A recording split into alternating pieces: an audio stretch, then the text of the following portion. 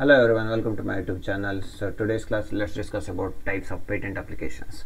There are many types of patent applications. We have studied that provisional application or complete application, or you can call it as an ordinary application. Then PCT application. PCT application for the international application. Okay, so that we already studied. So provisional is nothing but what? A patent application, whatever you are filing without fully explaining or description about your work. Okay, so it's just 1 year time will be there. Within 1 year you have to go for the complete application.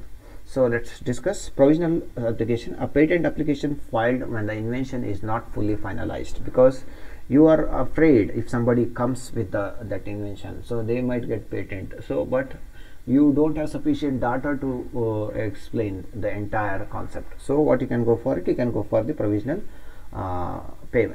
application. Okay, but make sure that within 1 year you have to give the complete details. Okay, so it is filed whenever the invention is not fully finalized and some part of the invention is still under the experimentation. So such type of application helps to obtain the priority date for the invention. Okay, so make sure that within 1 year you have to file, or else provisional application will be rejected automatically. Next, ordinary application. A patent application which is filed with complete specification.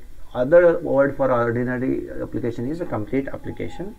Okay, it should have every specification about your invention. Okay, and also claims should be there. That means what are the different claims you are doing under that particular application. Next, we are having PCT application. It's an international application filed in accordance with the PCT, that is Patent Cooperation Treaty, where all 190 countries are member of it. So you can, if you want to go for an international patent, then you can go for PCT, so that all the countries of 190 countries you can have that your patent license you can give. So a single application can be filed to seek patent protection.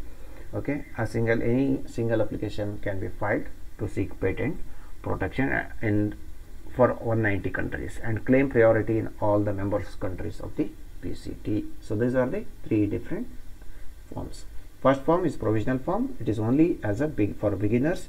You don't have sufficient data, but you don't want someone else to get the date. Priority date is very important, because after that date, if anybody is publishing, anybody is doing, then it means that they infringed your work. Understanding? That's why provisional application is always important. Okay, next, ordinary application is the complete information, which includes all the claims, specifications, description, everything. There's PCT for international standards. Okay, next class we will discuss about with a different topic in the next class.